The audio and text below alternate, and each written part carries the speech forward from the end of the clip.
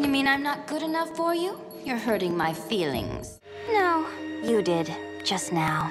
You're so dramatic. Don't flatter yourself. You were never even a player. You mean it's not obvious yet? I am about to celebrate becoming an only child! Are you sure? I'm a pretty good liar.